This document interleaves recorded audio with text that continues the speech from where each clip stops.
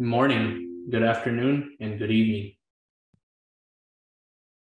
I am Viral Vigela, and I'm the account manager for X-ray CT technology with Rogaku. I'm here with our co-presenters, Angela Criswell and Aya Takasi. Hi, everyone. Thank you all for attending Rogaku's webinar series, Ask the Expert. The best way to learn something new is talking to an expert. Our series will cover various topics and we will be joined by industry experts to help better understand CT techniques. Today, we would like to welcome back Dr. Mike Marsh as the expert. Mike is with Object Research System and is the Dragonfly product manager. He will be discussing deep learning image segmentation from the Dragonfly software. But before we start, a few housekeeping items. For today, this is going to be an interactive session. We will be taking your questions live during the webcast and answering them during the session. Please don't wait until the end to ask. As usual, please submit those questions via the Q&A button at the bottom of your screen. We won't be monitoring the raised hand function, and I'll be posting relevant links in the chat window. We'll try to answer as many questions as possible during the webinar, and we'll respond to any unanswered questions directly after the session is completed. If for whatever reason you have difficulty viewing the webinar live, please note it is being recorded and you will be able to view the recording beginning tomorrow. With that being said, I'll turn it over to Angela and Aya. Thank you, Viral, and thank you very much for joining us, Mike. So you're ready to take over the screen share? Yeah, I think I'm ready. Okay, so I'm gonna stop sharing.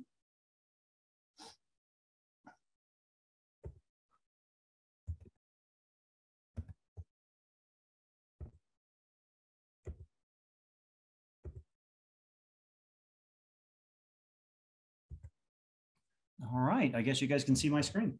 Mm-hmm.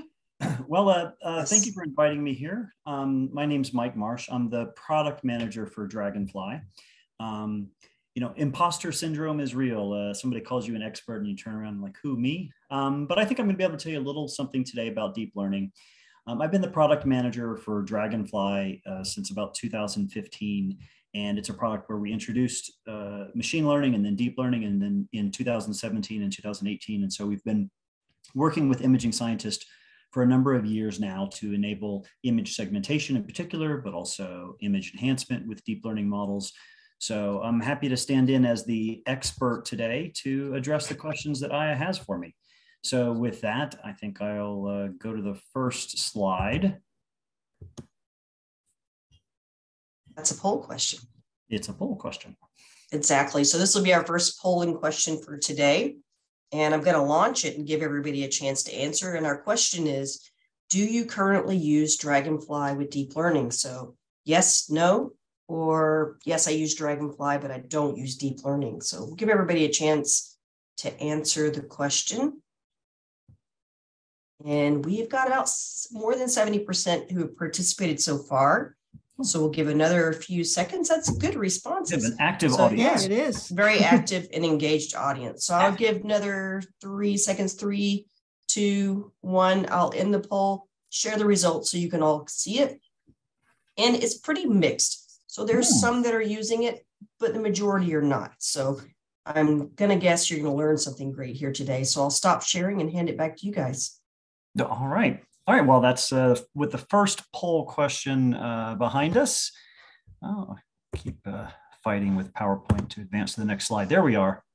Okay, so the first question I wanted to ask Mike on is this one. Just in case there are people who are not very familiar with deep learning to start with, let's ask him. So what is deep learning? Okay, well, that's a great way to kick things off. You're going to find a lot of people answer that very differently, and there are different models and abstractions, and you can draw pictures and you can show neurons. Let me try and answer it this way. Deep learning is just one machine learning technique. We often hear about DL or ML or DL-ML. So deep learning is one machine learning technique, and it uses mathematical models called neural networks. So there are all sorts of different machine learning, mathematical equations and models that can help you solve problems and fit data. And so deep learning uses a model called neural networks. And we sometimes talk about convolutional neural networks, which are just one variant of neural network that are useful for processing images. So once you have the idea that you have a mathematical model, then what matters is that deep learning is just a model fitting process. So you have a model and you try and fit all the parameters of the model so the model predicts answers. And it's a model fitting process driven by an optimization routine. So ultimately the goal in most machine learning techniques is to fit all of the parameters to make the model give accurate predictions or to give useful results. So if we consider another optimization, suppose I have a scatter plot with a bunch of XY coordinate points, I might want to fit that to a model. Here's a simple model, an equation of a line. It only has two parameters, y equals mx plus b, just the slope and the intercept. Here's a nice little optimization figure that comes from Logan Yang's story post over at Medium. And you can see that in this case, you're just varying those two parameters, the slope and the intercept, and you're going iteration after iteration. You've got some sort of optimizer updating those parameters. So that's a very simple model that tries to fit data. In this case, try and fit a cloud of scatter points, and you've got two parameters. Well, deep learning is really just an extension of this, but instead of a model with two parameters, when we use a typical convolutional neural network, we might have 20 million free parameters. So it's far too complicated to express just as a simple equation. But it still goes through a process where some error function is computed, and then an optimizer tries to change the parameters with every update so that the error gets lower and lower and lower. Here on the left, we're looking at our error function at the end of every iteration or epoch. And on the right, we're seeing what the model predicts visually. Here, we're trying to get a model that labels all the small fibers as orange and all the big fibers as light blue. You can see it's pretty bad at the beginning, just like the optimizer for the line was pretty far off, but the optimizer moves in the right direction and the parameters get fit. So I had to deliberately slow down this training so we could actually see something and let it evolve. Otherwise, it just kind of saturates and gets a correct answer pretty quickly. But I slowed it down from how we would normally do it in Dragonfly. And you can see, just like the line gets closer and closer to the scatter points, you can see the labeling of the pixels gets more and more accurate. So that's how I would answer the question, what is deep learning? It's a model fitting process with a special type of mathematical model called neural networks. So I think I'm going to stop my answer right there, and maybe we have follow-up questions available. We have one. How difficult is it to learn deep learning? Well, if you want to learn it as that's a great question, by the way. If you want to learn it as a practitioner and you are a scientist who can collect image data, then you can learn how to exercise deep learning in an afternoon. And we have customers who don't know machine learning, don't know mathematical modeling, don't know anything about optimization. They just know what their data look like and what they want their results to look like. And that's really all you need to know to get started with a framework such as ours. You could always read papers and become an expert and write your own code, but we're here to deliver solutions so customers don't have to write their own code. So you can learn it in an afternoon, and it's really just about identifying what your input data should be and what your output data should be, and then asking a model to learn some set of equations and some set of parameters to transform your input data into your output data. And all you have to know is what you want your output data to look like. That's our ground truth. And that's what it takes to set up deep learning trainings in software like Dragonfly. So with that, I'll go to the next slide. You're muted, Angela. That always happens, right? So surprise, it's another polling question. So this question is launching now. And the question is, how much have you used deep learning for scientific imaging and applications if you are currently using it? So have you never used it? Have you experimented once or twice? Have you successfully accomplished a task with deep learning? Or have you accomplished many tasks with deep learning? So we'll give everybody a chance to answer here. I'm excited. And we got about 75% answering, and it looks like 70% have at least used it and have some feedback here. So I'm going to end the poll in 3, 2, 1, and I'm going to share the results with everyone. And in this case, the majority says they've experimented once or twice, but it's a narrow majority. So, and there are a few that are quite accomplished here. So kudos to you guys. I'll stop sharing and give it back. Yeah. Just almost a quarter have solved the task with deep learning. That's good. I like to see a large and emerging fraction of scientists who are succeeding with deep learning. Absolutely. Okay, so with that, let's move on to the next question. So in the polling question, we mentioned on imaging on applications, but that can mean many different things. So the next question that we have for Mike is, when should we use deep learning for image segmentation? Right. Well, that's a good question. And if you've been through some of the Rigaku webinar series, you've seen a lot about image collection and image processing and how to analyze images. So image segmentation, the process of labeling pixels of phase A and maybe one color and pixels of phase 2 and another color and or phase B and phase C, et cetera. The process of segmentation is very useful for quantitative analysis and understanding volume fractions and shapes and aspect ratios and fiber lengths, et cetera. So people have a lot of reasons for doing image segmentation, but when should you use deep learning versus maybe using one of the more conventional or one of the more traditional methods? So when you watch those lectures, you see, okay, if I have a foreground material that's brighter than the surrounding, I might just threshold. And so should I just use thresholding instead of using deep learning?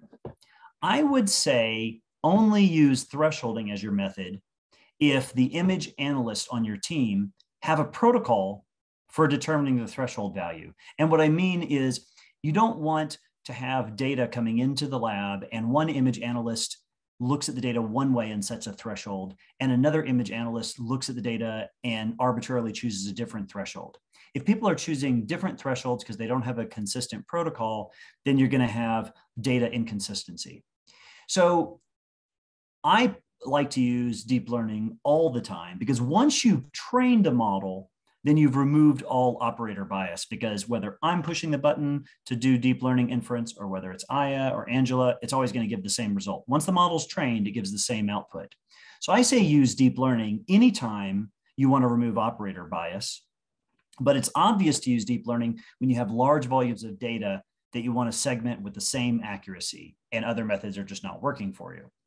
And you also, or maybe emphatically, you want to use deep learning when the segmentation classes have just complicated textures that you, with your eye and with your visual cortex and with your brain power, you can recognize the textures, but it's very difficult to encode that texture recognition into some sort of algorithm. And you don't want to write a program to do image analysis, and thresholding's not working. You've got complicated textures, but you can see, you know, this is a void, or this is a different type of void, or this is a one type of fiber, and this is another type of fiber. If you can recognize it, then you can train a deep learning model to give you consistent results. So another question is, I mentioned in the previous answer that deep learning is just one type of machine learning. Maybe you want to know, when should you use machine learning, other machine learning techniques instead of simply deep learning? And the simple answer would be never, because deep learning is really the state of the art in machine learning models. I have very rarely, I can't think of any off the top of my head, image problems that I can solve with a more conventional machine learning technique that I couldn't solve with a convolutional neural network. But maybe the answer to this question is, if you have software that can do machine learning, but you don't have good enough hardware to do deep learning, maybe you don't have a GPU, then maybe you might use a machine learning technique. But I use deep learning to solve all of my image segmentation problems, and I save the models, and then they can be used on all the data coming into the lab so that we can really get a really consistent imaging chain and image analysis workflow, regardless of what image analyst is pushing the buttons that day. So I think that's my answer. When should we use deep learning? I use it all the time, but especially when I want to remove operator bias. So Viral, that's the answer. Do we have any follow-up questions that have come on this one? We do. We have a couple, but I'm going to pick this one. If random forest machine learning models work well, do you recommend using deep learning? Right. So that's a good question. And that's really what I'm talking about at the end, random forest is another mathematical model that's not neural networks. It's another machine learning technique. And they were made popular by the Weka framework. I wish I knew the principal investigator's name that authored Weka, but it's popular in ImageJ and other tools. It's great and it worked well, but I don't have any problems that I could solve with Weka that I couldn't solve with a convolutional neural network. If you have a random forest framework and you enjoy using it, you can keep using it.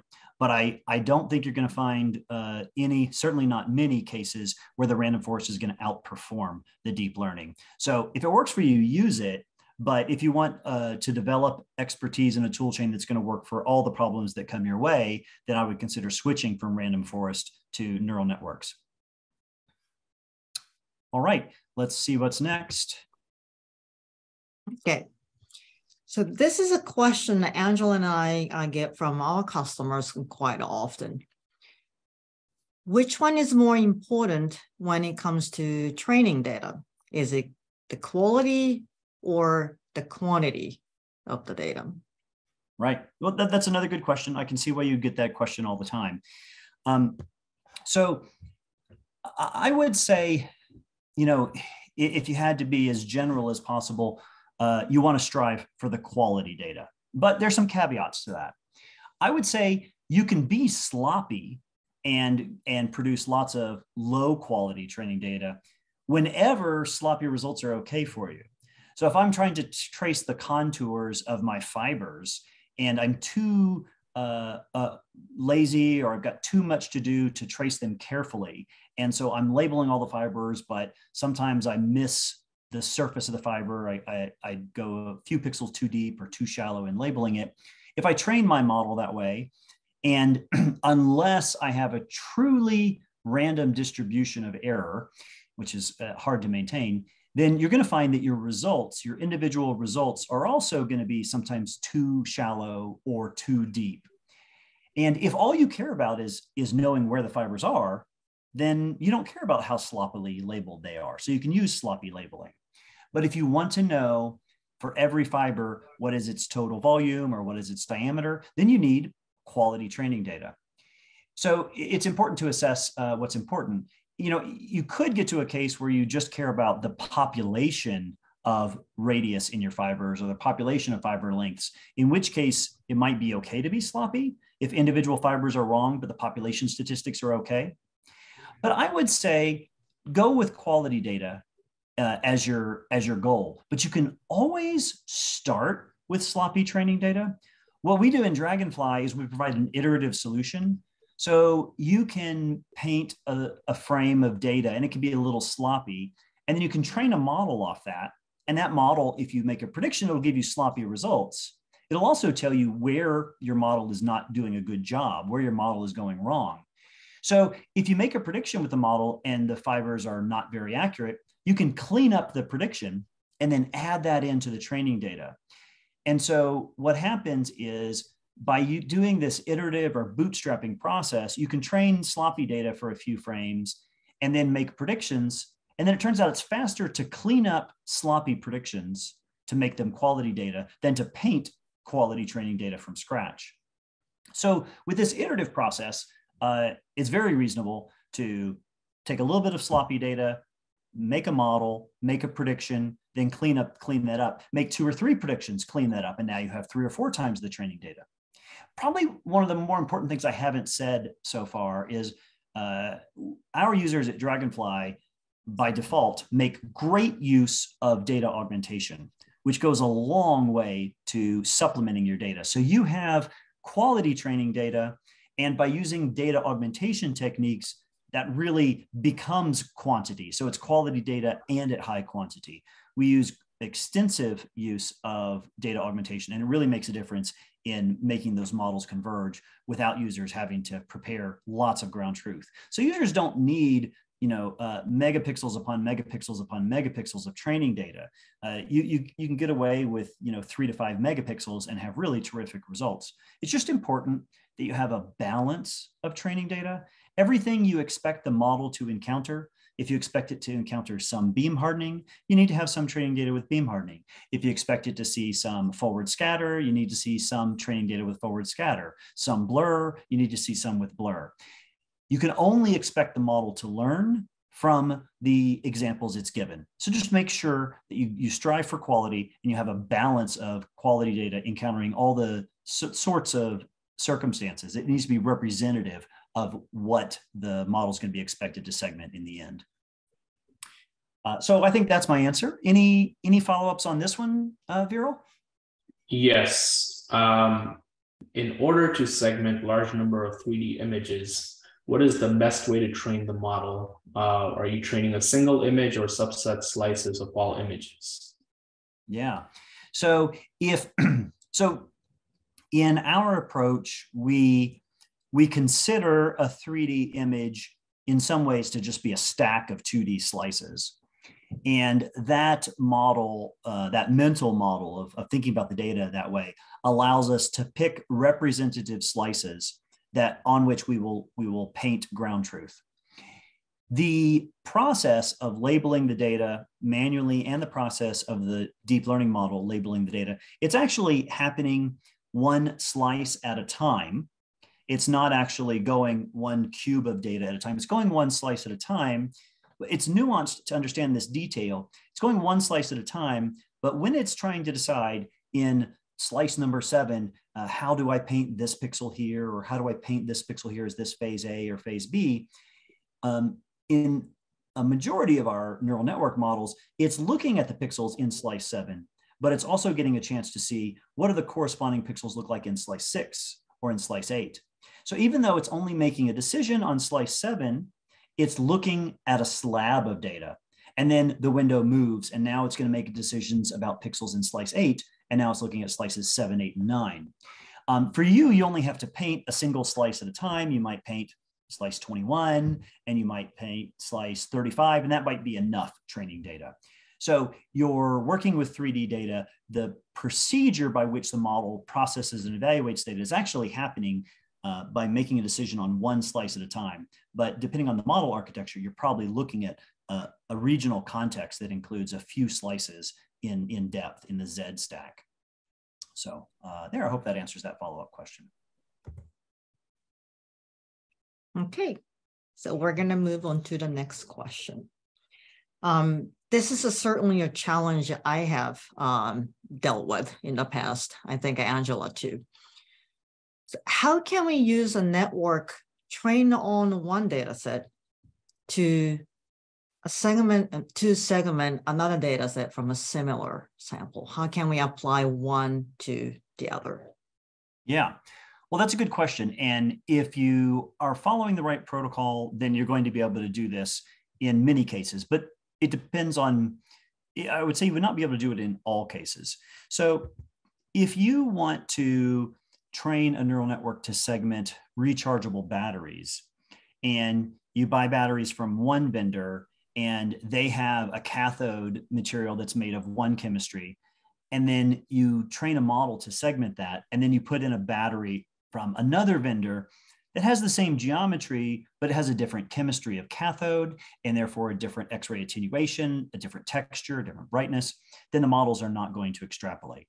It's like saying, I'm not going to train a model that can label fibers in one sample and expect it to label pores in another sample, or even fibers in a completely different sample that has a different chemistry and different geometry.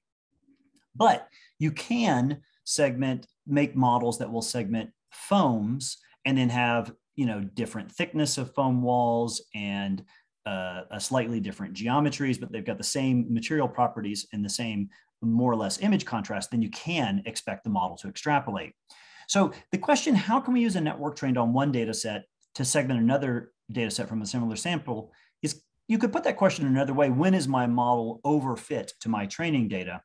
And if your data are coming from the same type of samples, then it's not going to be overfit. And here's what you want to do to make sure your models do generalize appropriately.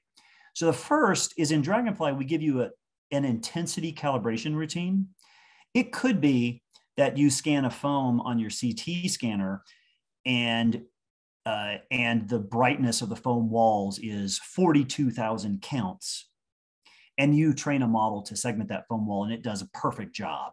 And then tomorrow you scan another foam from the same lot, but because of your CT scanner reconstruction parameters, maybe the foam walls, instead of being 42,000 counts, maybe they're 27,000 counts. And you try yesterday's model and it doesn't do a good job at all. Well, Dragonfly tells you to use calibration tools before you train, and then on every data set you want to do deep learning inference on. And so you end up with the scale, an arbitrary unit scale. It could be foam wall is 100 brightness units and air is 0 brightness units.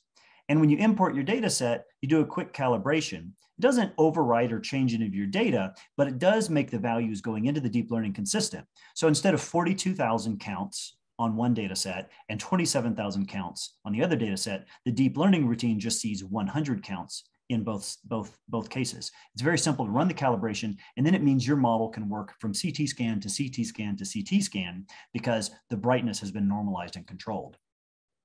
Another topic on this question is there are generalized pre-trained models in Dragonfly that give you a big boost, and they're sort of what you might call a generic transfer learning solution. You can take models in Dragonfly that are pre-trained not to segment fibers or not to segment pores or to segment anything in particular. They're actually just trained on scientific images. And it turns out that when you go to train a new model, rather than training a model with randomized weights, which is maybe the default way to start a deep learning experiment, you can train a model that's already learned something about what I might call image vocabulary. These pre-trained models, they start to understand, oh, images are composed of brightness and darkness differences and low gradient edges and high gradient edges and textures.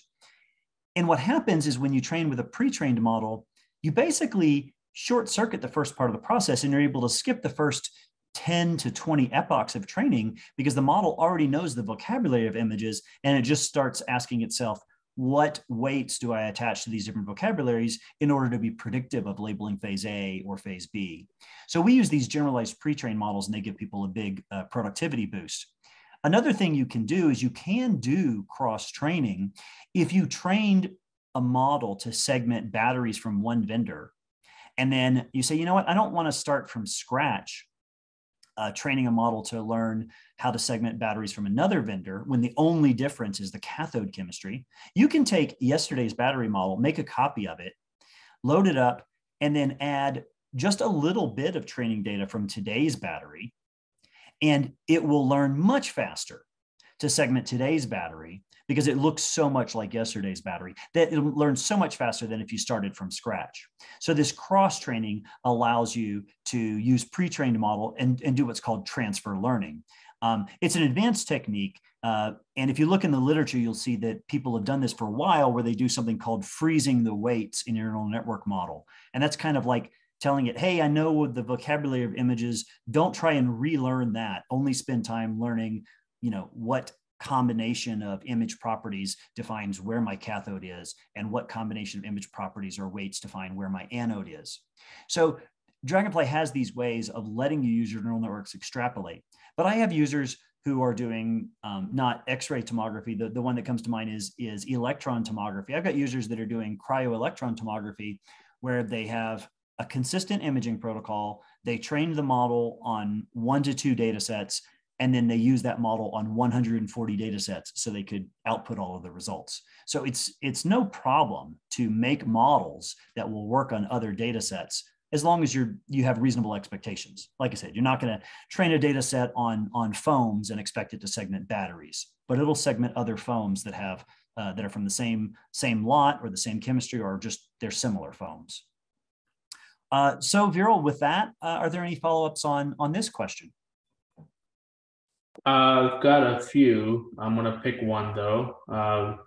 Is it possible to adjust the model quickly to segment a similar data set, which was recorded slightly different settings, so different voxel size perhaps? Yeah, that's a really good question. Voxel size can be a thorn in your side. And what I mean is the neural network models they are trained on a particular sampling rate or a particular voxel size.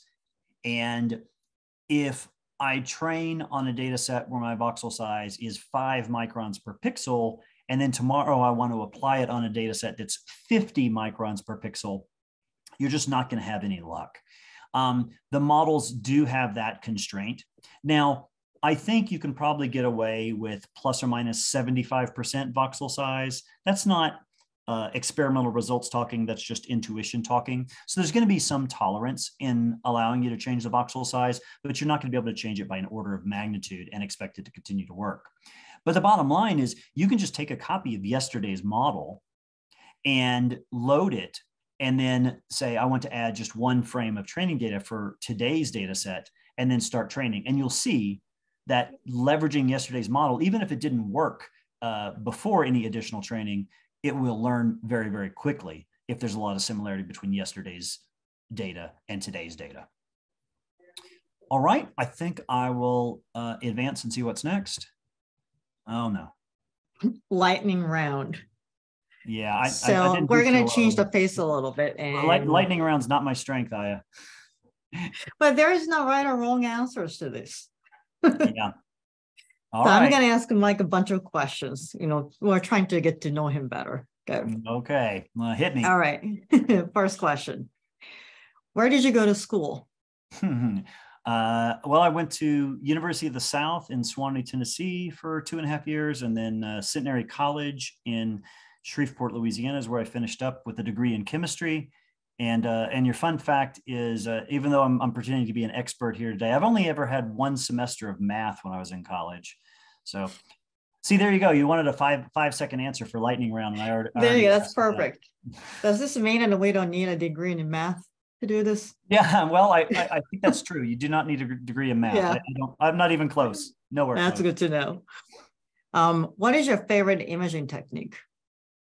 Right now it's micro CT. I grew up in cryo-electron microscopy, and I've done a lot, but micro CT has got my attention right now because I'm fascinated by the artifacts and how to clean up. That's the right answer. Okay. Okay. What would you be doing if you hadn't gone into image analysis? Maybe just spend more time playing with the dogs. Maybe you mean vocationally, professionally. I don't know. Oh, you know what? When I was in high school, I wanted to be a lawyer. There you go. I think it would have been a good one. Yeah, who knows? Do you think Chat GPT will take over the world? No. Chat GPT will not take over the world. Chat GPT, both 3 and especially 3.5 or 4, will be transformative to a number of industries, and a number of industries will adopt techniques that make workers more productive. In some cases, it'll eliminate workforces, and with things that we can pay computers a cheaper rate to do. So it's going to be transformative to the economy in a number of sectors. And that's just going to be the direction that we experience. We'll see those disruptions. A lot of them will be for good, but it won't take over the world. It will not become Skynet. We won't hit the singularity here in the next 5 to 10 years. But not anytime soon, right? No. Okay. 2 more questions. Will people still be using thresholding to segment the images 10 years from now? Yeah, but they won't know it. They'll be clicking a button that says segment my image, and it'll give them 10 segmentations, and they'll look at the screen, and one of them will be perfect, and they'll say, okay, that's the one I want to use. And they won't care what technique it's using, just that it gives robust answers. So the machines are going to be fitting all the parameters, and you're not going to be making choices. But that's a prediction. Did you say 10 years from now? You probably won't even say segment my image. You'll say, here's a foam image. What's the volume fraction of air? You'll ask Chat GPT, what's the volume fraction of air in this image? And it'll go and segment it for you and tell you the answer. So 10 years is an extremely long time. So no, people won't be dragging sliders for thresholding anymore. But the machine might use it if it decides it's the best thing to do, but you won't know what it's doing. See, that sounds very nice, but although it's threatening to me and Angela. Someone's going to be cast aside. Yeah. Last question. What changes or developments in the CT industry do you think we will see in the next 10 years? We'll see likely we'll see the adoption of spectral detectors. There's at least one player in the laboratory micro-CT market that has a product out. There's a vendor that's making detectors. So you'll see that happening. The other thing I think we'll see the evolution of scintillators on detectors that give us more sensitivity without sacrificing resolution. And just because I think people are going to work out the math that makes that better. And of course, as we continue to develop higher power sources that can generate a lot of photon flux without making the spot size too big. It's hard to do both without making the spot size too big and without overheating. Then you can image faster. And I think people can keep working on next generation sources. Well, I mean, you guys are a source technology company. So X-ray lamps and X-ray sources, you guys probably are thinking about those things for sure. I think all of those will be creeping into the micro CT product market. None of those by themselves sounds that transformative. And of course, we'll see more and more deep learning to improve images and make image quality better. So yeah, a lot of those things, that's just kind of a hodgepodge of what will happen. Okay, thank you. Okay, are we through with the lightning round? Uh-huh. Okay. All right. All right, what's next? All right, here we are. Aha, another polling question. So, all right. So the next polling question is launching now. And we want to know, what's the most important factor for you when you choose scientific imaging software? So do you choose it for ease of use, perhaps cost or features, or does support matter for you? So which of those is most important when you choose software? I can't wait to see sort of. Oh, there's a clear winner this time, Mike. So yeah. All right. Well, this is the race is out. So we've got about 60%. Wait for a couple more. 3, 2. Come on, eke it out. One more second. All right, in the poll and share the results. The clear winner here is features, but also everyone wants something that's easy to use and perhaps doesn't cost too much and has good support. This is very revealing. I'm going to have to go back to the product management meetings and prioritize accordingly. Now we know what people want. Exactly. So I'll stop sharing and back to you guys. All right. What is next? Okay, so a couple more questions for you, Mike. How should we evaluate the quality or accuracy of a trained network? Yeah, well, you got good questions for me today. That's another hard one. So I can tell you procedurally how to do it, but it's still difficult to answer. So what you want to do is you want to use some ground truth training data to train the model. Hey, these are the results I expect you to learn from. But you set aside some ground truth to evaluate your model, and you use a tool in Dragonfly. It's just called deep learning model evaluation. And what it can do is it can provide a score that tells you how well a model scores in terms of what you might call accuracy or what you might call quality. Unfortunately, depending on your task, you might define quality differently. So it's very important to keep in mind that the right evaluation metric or the right scoring function depends on the task and the problem being solved.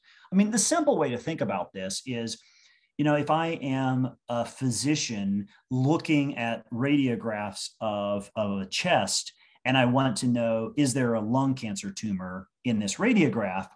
Then you could have something that segments tumors as a deep learning model. And you could say every time it finds a tumor correctly, that's a true positive.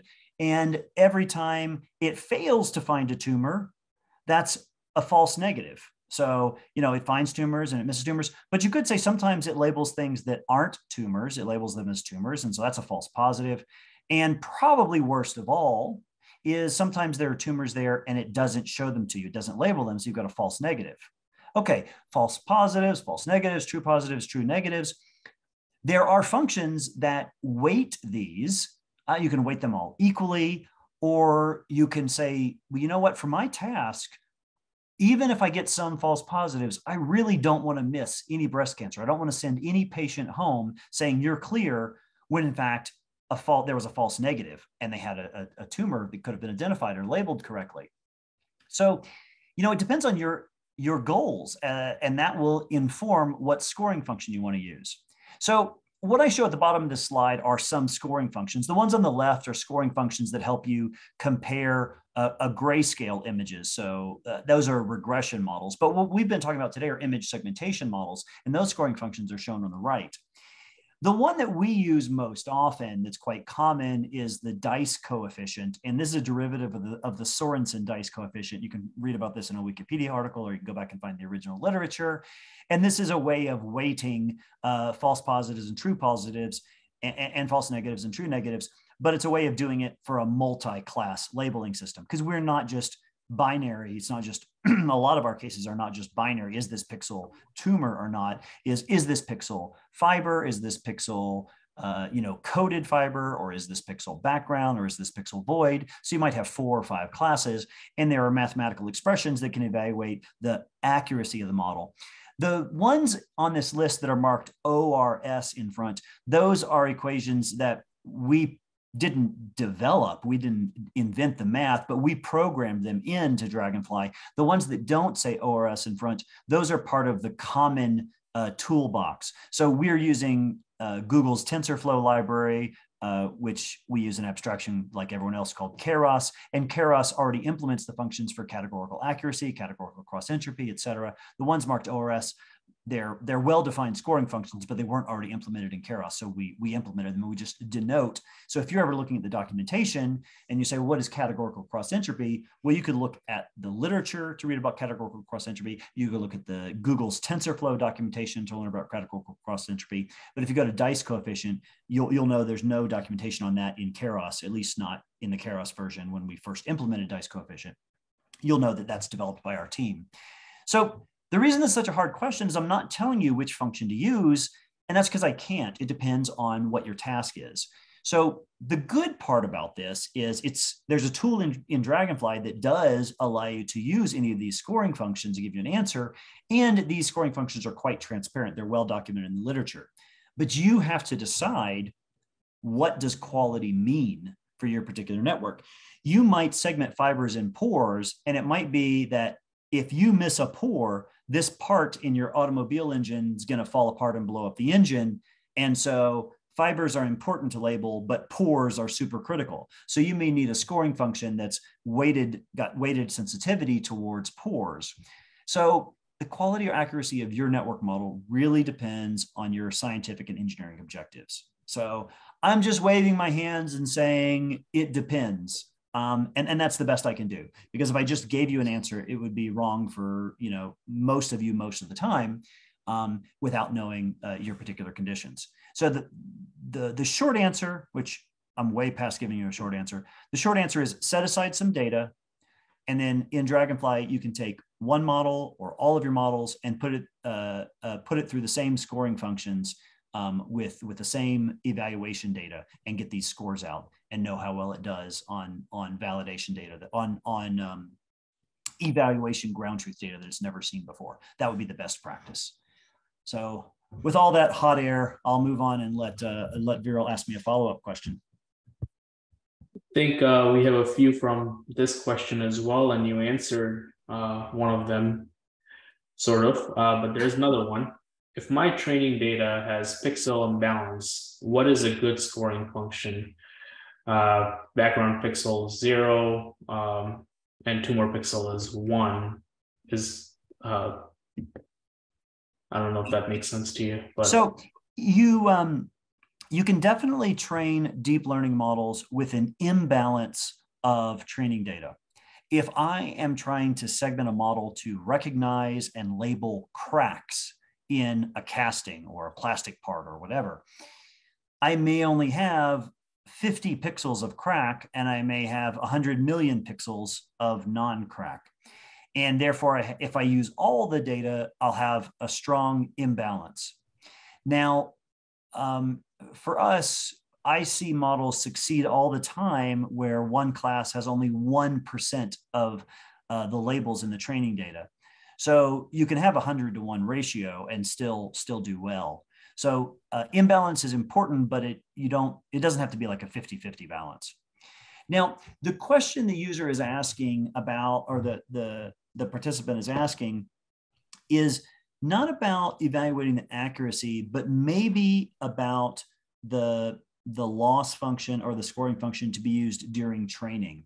So you can make this quite complicated, and you can have some functions you use to evaluate the accuracy of your model and have different functions that the optimizer evaluates during training. And that function that the optimizer evaluates during training is called the loss function or an error function. And you can, in Dragonfly anyway, you can tell the loss function, hey, do you know what? Pixels in this label are 80%, or let's say matter 8 times more than pixels in this label. So you can apply arbitrary weights, or you could even tell it, you know what? I know I've got class imbalance, so I'd like you to weight pixels inversely proportional to their abundance. And then all the crack pixels become much more important to get those accurate, even to report those accurately, even though there are fewer of them. But you can look at, we don't have a slide or a question on scoring functions for training. We do a lot of research on that. And we're always, well, I know in the last version and in the next version of Dragonfly, we're bringing in new scoring functions. It's a pretty nuanced topic to try and tune your deep learning model by changing the scoring function. That gets into the weeds pretty quickly. Fortunately, for 95% of our use cases, you can just use a standard model with the standard categorical cross entropy scoring function, which is both a loss function and a scoring function for evaluating the model, and you do pretty well. So tough question to answer. Class imbalance, I don't have any specific guidance of what loss function you want to change because of class imbalance, but you do have a lot of choices to choose from. And I'll answer this a little bit more. I think it's in the next question. So with that, I'll go on. Okay, so the next question is, which deep learning model architecture should we use and when? Yeah. Yep. You and the whole world want to know the answer to that one, Aya. Which network should we use and when? The answer is no one knows. But I still have models that I can use that just work great 90 to 95% of the time. So I use 2.5 dimensional models that look at the slice I'm trying to label and then look at some of the neighboring slices. And I do that anytime I think there's a little more information to be gained by looking at the adjoining slices. So you can have a network architecture of type UNet that is just 2D and only uses the slice of interest, or you can have a 2.5 dimensional model that uses the slice of interest and maybe something 2 slices before and 2 slices after, so it gets a little 3D context. We call that a 2.5D model. Or, and by the way, the 2.5D models, that's what I grab all the time, and I use that, and that's what's working for me 90 to 95% of the time. You can also use 3D models. So you can use 2D models, 2.5D models, or 3D models. The 3D models I would use for your most complicated 3D textures, that it's just, you just need to look fully in 3D space to get a proper context to know what am I seeing. I've looked at some mesoscale composites. You may have some carbon fiber reinforced composites or some other composites. And at the mesoscale, you maybe not be able to resolve the individual fibers, but you see different texture. And you may need to look at the 3D texture to correctly label it. Now, this ties in with the last question, because should I use a UNet? Should I use an attention UNet? Should I use, what architecture should I use? Should I use a 2.5 dimensional model? Should I use a 3-dimensional model? Should I try UNet, 2 different versions of the same UNet model, but with different loss functions? Yeah, so this gets complicated really quickly. Unfortunately, no one knows. The parameter space is so wide. People just keep reporting. They do trial and error, and they report, hey, this worked. It's very, very difficult to sample the space and come up with a solution. Somebody tried to come up with a solution. There's a paper from about a year and a half ago in Nature Methods. It's called No New UNet. It's called NNUNet. It's a paper, comes from someone named Fabian Eisensee and coworkers. This is in Nature Methods in 2021. And they tried to build a model that looks at your data and then picks the right UNet architecture, and then, or runs multiple UNet architectures and then takes sort of the best results from each. We've experimented with that in Dragonfly, but we haven't put it in the software. So everyone sort of struggles with this problem, which network. Fortunately, I can just use a 2.5 dimensional UNet 95% of the time. And then if that's not getting me what I want with a reasonable amount of training data, then I can try a few other architectures. But what Dragonfly gives you is the segmentation wizard. And the segmentation wizard gives you a tool for painting ground truth really easily. And it encapsulates all of your ground truth. And then you can say, all right, I've got all this training data. Do you know what? I don't know if I should use model A or model B. Train model A and model B and model C. I'm going to come back in 5 hours and I'm just going to look at all the results side by side and see which one's working. So it makes it very easy for the end user to compare different model architectures, different loss functions, or whatever parameter it is you're experimenting with, because you get to use the same training data in one interface and just train all these variants and then compare them side by side, either numerically or graphically. You can compare the evaluation data, how well they did, each model did, or you can compare visually and see, this one to my eye looks like it's doing the right job. All right, I better give us time for our last few questions. So I'll throw it back to you, Viral, to see if we have any follow-ups on this one. Not on this one particularly, but I would like to go back to one of the previous questions. Said, suppose my 3D data is made of 100 2D slices. Is it a good strategy to label 1 in 10 slices and then train a deep learning model? Yeah, that's a great strategy. So you can paint slice 10, slice 20, slice 30, et cetera, and put all that as training data. And then you've sampled through the different balance of whatever however your sample varies from Z equals 1 to Z equals 100. It's very rare you'll need 10 full slices of data with Segmentation Wizard. You might start with slice 10, slice 50, and slice 90. And if that doesn't get what you want, then maybe add a little more sampling in between. But yeah, that's a great approach. In fact, in Dragonfly, we have a tool that generates a mask. You just tell it how frequently you want the mask sampled. But in Segmentation Wizard, it's also very easy to go right to slice 10, add a frame, go right to slice 50, add a frame, right to slice 90, add a frame, and then go frame 1, frame 2, frame 3, and paint in your ground truth. Or paint 1, train a model, use it to predict on slice 50, clean it up, and bootstrap your way forward. Okay, I'll turn the page. Oh, I've got another polling question. All right, so this will be the last polling question, and it's launching now. The question is, what's the most important hardware factor for high performance deep learning? In this case, hard drive, GPU, CPU, and RAM are all the options here.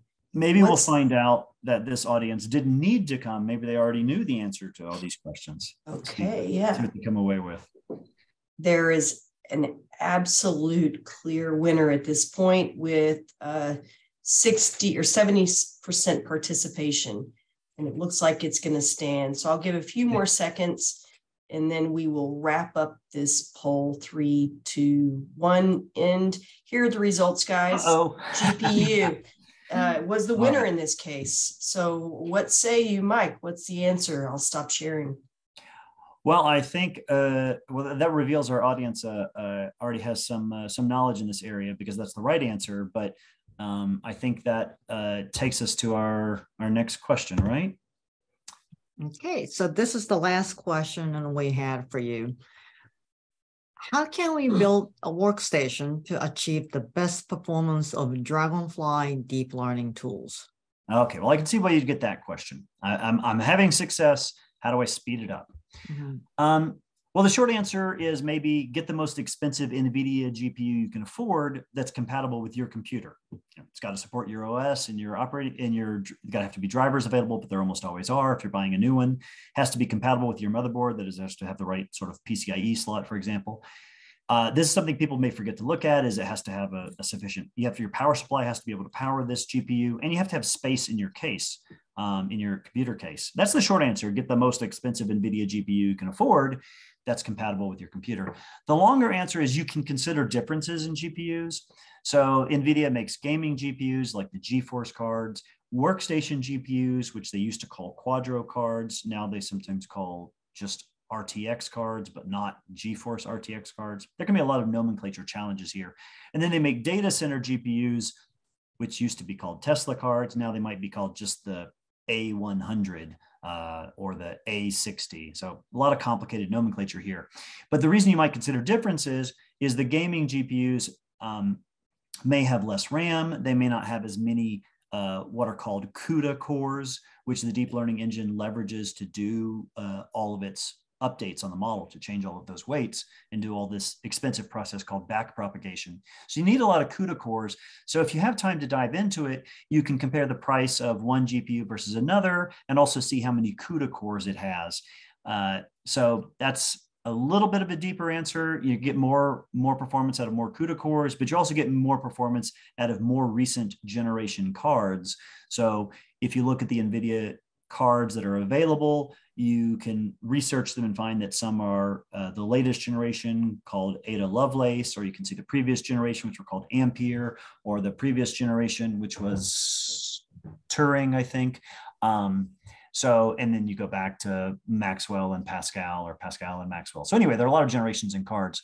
Now, the other part of the longer answer is you may see that if you're relying heavily on data augmentation, right now in Dragonfly at least, and for now at least, that's a process that happens on the CPU. So if you have a slow CPU, you could hit a little bit of a bottleneck there, but likely your bottleneck is going to be the GPU crunching.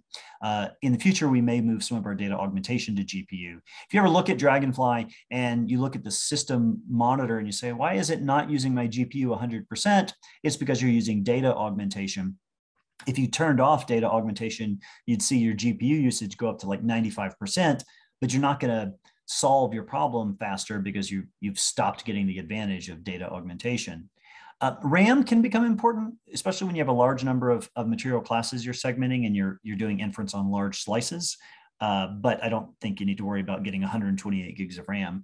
For most people, 64 gigs of RAM is going to be adequate for most scientific imaging endeavors for doing this sort of inference. But people can always push the boundaries.